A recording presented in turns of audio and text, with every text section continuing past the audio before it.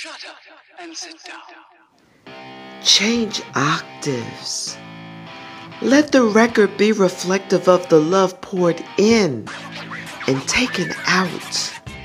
As the dragon devours its tail, we stand as a testament of the everlasting beginning and end of time, bringing out the trill in my voice when I reach a crescendo.